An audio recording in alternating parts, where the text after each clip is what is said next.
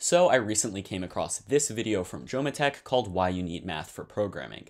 And while I'll admit that I'm not super tuned into the YouTube developer space, the general consensus that I've seen from some research on these kind of videos is that people generally agree that you don't need math for computer science, knowing it won't give you any sort of real basic advantage, and also it's generally not going to be super useful to you in your life as a programmer. And while I agree that if you're just starting out in programming or your goal is just to get a job as a sort of low-level software developer, that you will be able to get away with not having a math background, I think that this is extremely short-sighted, and if you want to become a truly great developer, then understanding the math that underlies everything you're doing is super important. Just to clarify here, the math that I'm talking about, and I think this is really the problem with a lot of these videos, is a misunderstanding of what math is not talking about things like calculus or algebra or things like that, which while a basic understanding of those is certainly useful in a lot of computer science and programming applications, is not always super necessary, but what I'm talking about is actual computer science and the real theory and mathematics that underlies all of the practical tools that you use. So if we want to see this misunderstanding in action, we can take a look at the actual video from Jomatech. So you want to be a software engineer? No, Timmy, not the LeetCode clone ad. We've seen enough of that.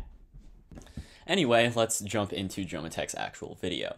So here we see it open on a disheveled Joma who is writing out some sort of algorithm and then writing it into code. Then a clean-shaven, much more put-together looking Joma comes in, asks him what he's doing, and he explains that he is writing some code and shows what it does, which is render a rotating torus to the screen of his terminal emulator. So this code is a cool little toy, but again, it's not even something he wrote, but the main misunderstanding here is that it has absolutely nothing to do with the actual math that you need for programming, and a much more fitting title for this video would be Why You Need Math for Math. So he then moves on to his actual commercial pitch, in which he is pitching you to join his Data Structures and Algorithms course, which he hosts on his learning platform.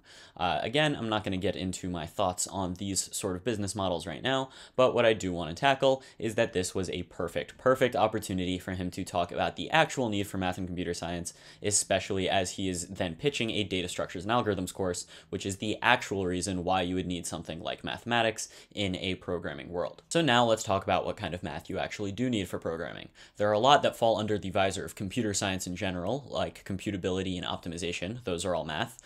There are some that are mathematical fields onto themselves, like graph theory, and then there are others that are more theoretical, still falling under the guise of computer science, like information theory, which, while not directly applicable in a lot of scenarios, are really important to understand to get a good idea of how computing actually works.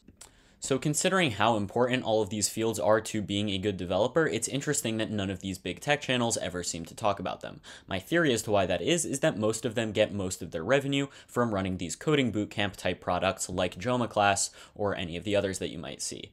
So when you're running a class like this, it is way out of the scope and is probably out of their scope as a teacher to actually explain these topics and give any sort of useful input on them.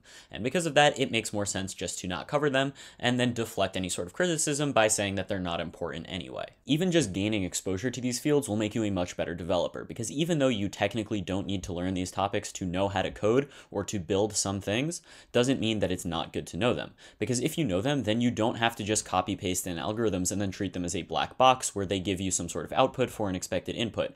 You can rather understand what's going on, tune things to your specific needs, and also just much better optimize everything you do. Even just getting a super basic introduction to these topics can be extremely useful. Even if you don't know that much about a topic, knowing what sort of problems fall under what discipline can allow you to then search and figure out what you need to do. Let's say you had some sort of network that you needed to traverse. If you knew that you should look at some graph theory stuff for that, then you could eventually figure out that maybe the graph that you're looking at is a directed complete bipartite graph, and from there you could figure out some sort of optimizations you could make and figure out how to traverse it. Whereas if you didn't know that and you just were going to brute force it and think through it by yourself, you might eventually come to a solution, but it's probably not going to be optimal, and you probably could do a lot better if you knew the math behind it. The one problem is that these topics can be extremely daunting to people who don't have a background in that sort of math already, and therefore can drive them away from learning how to program and things like that, which is definitely not something you want early on. But once people do understand the syntax for what they're doing, I really do think it's important to understand the theory that works behind it as well. I think the best way to combat this is by making these topics more accessible. Right now, the best way to learn something like this would be to either take an an actual university course or to just read through a textbook and see what you get from that. So that's why I want to start a series of videos here where I will give a brief overview to these sort of topics and explain their applicability within the computer science and programming world. If that's something you're going to be interested in, be sure to get subscribed to me so you don't miss that in the future. These videos that I'm going to make on these topics are not going to be full courses. They're not going to give you expertise in these specific subjects because there are just too many of these topics, and each of them are way too deep on their own to really allow something like that being realistic.